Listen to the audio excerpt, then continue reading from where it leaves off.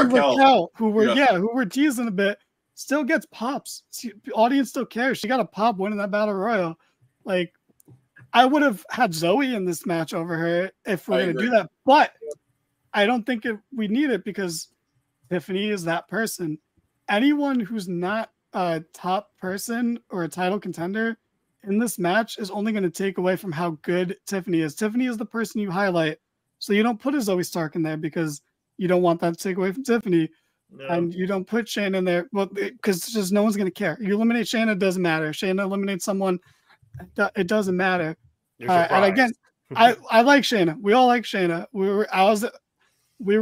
Most of us were at that great takeover match. How Kyrie's saying, like, she can go. It's just she's one of those people that has been ruined by the main roster.